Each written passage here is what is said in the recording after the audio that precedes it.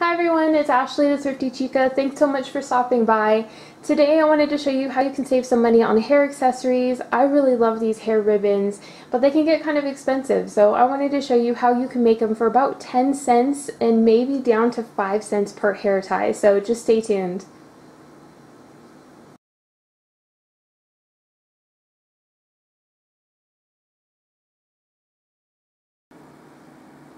Hey guys, I thought I'd walk you through the different items you'll need to create these hair ties, and you'll need some elastic cording. You can usually find it in the craft section at different stores or in the sewing department as well. And if you can't find one that just says elastic cord, look for the 5/8 inch elastic cording that's usually in the sewing department.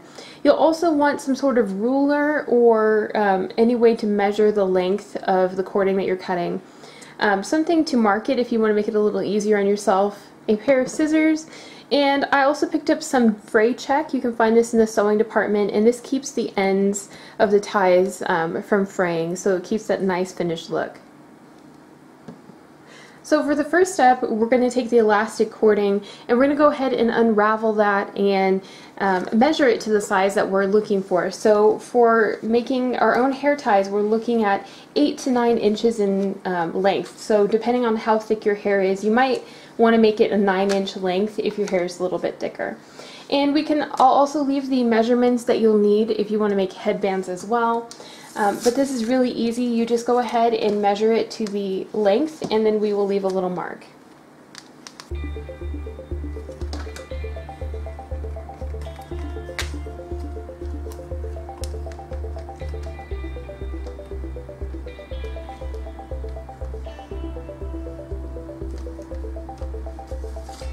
If you want to make this project even quicker, after you've made your first mark, just continue to measure off and make a second mark and make it along the whole length of the elastic cording. Then you can go ahead and cut it right afterwards.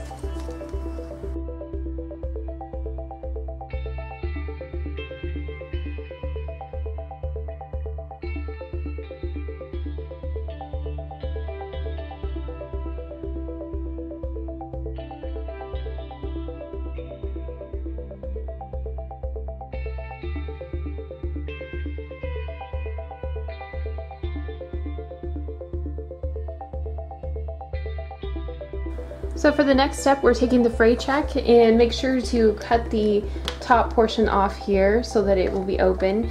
And you're just going to take your ribbons and run this right along the top of your ribbons, and it will dry so that they won't fray at all. And this is great because you won't have to worry about them coming apart, and they'll stay right in place. And just let them dry after you've gone ahead and added the fray check.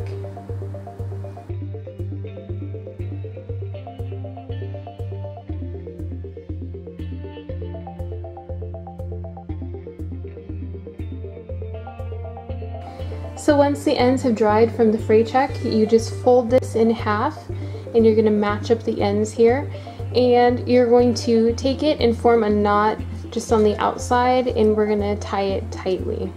We're going to try to get it so the knot is as close to the end as possible.